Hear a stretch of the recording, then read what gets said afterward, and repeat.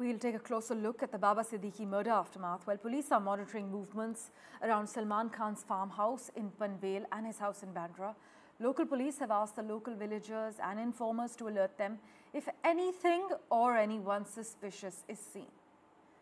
Salman Khan and his family members have been asked to avoid stepping out as much as possible and to not accept too many visitors. But this comes after security was tightened outside the actor's residence in Bandra post Baba Siddique's murder. In fact, his murder has sent shockwaves. There's a relentless campaign of intimidation, harassment and threats that have been highlighted by the Bishnoi gang as far as not just actors but other prominent people are concerned. Many say that the shooting has sent a clear message that Lawrence Bishnoi and his henchmen were willing to escalate from threats to action. My colleague Anuj Raithe is tracking the latest developments for us. He joins us live at the moment. Anuj, so now the actor Salman Khan and his family have been advised to not step out so often and limit the amount of visitors they interact with? Well, yes, indeed. And you see that there was a spike in Salman Khan's security right since the month of April when the first attack outside his house took place on the 14th of April.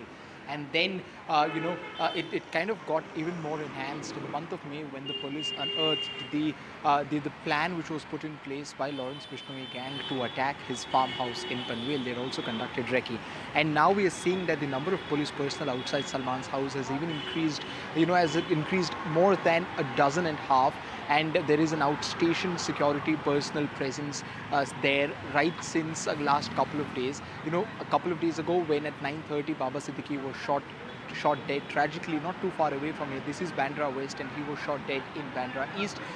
Immediately the very next day Salman's security was tightened and he was advised, not just him but his family was also advised to not step out unless it is extremely important, and a caution has been provided because it's not just Salman Khan. We also saw that there were several other instances when his father, Mr. Salim Khan, was also, he also got some sort of threats either by passerbys or in form of letters or the other ways.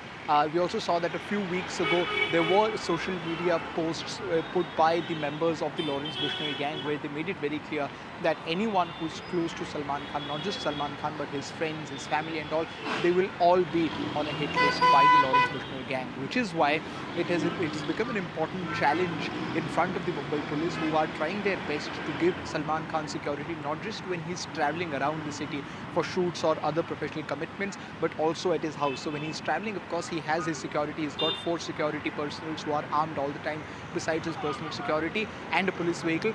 But at his house as well, we are seeing that there is a constant presence of police personnel, which has always been there, but it got enhanced a couple of days ago after the tragic incident regarding Baba Siddique. Besides that, police are also trying to ensure that his farmhouse at Panvel is also kind of, made as safe as possible, which is why they are collaborating there, they are cooperating with the local officials and local people, trying to make sure that any suspicious activity there, what happened in the month of May, if anything similar is reported, action will be initiated against it as soon as possible.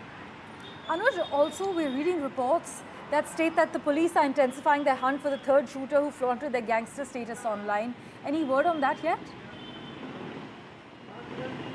The police at the moment is looking for 3 shooters, and yesterday we saw that Praveen Lonkar's brother Shubham Lonkar and the other 2 people who were present in the Koral house and are directly involved into this matter are also absconding. The police have definitely pulled up their socks and are trying to send their teams to different parts of the city, different parts of the country, but there has not been any official confirmation about the status, about what has been the the development as far as apprehension of the other 3 shooters is concerned. They've gotten a police custody till the 21st of October.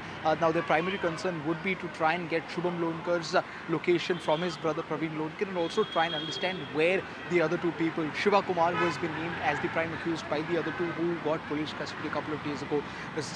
Getting their location would be a major challenge. But what police fear is that one of them at least, or mostly both of them, might have left the state, and if they have done so, then it will become an extremely challenging situation. But as of now, the police has employed as many as 10 to 15 teams, majority of which are spread across the state, but many are also, traveling across the northern part of India, from where these shooters come from.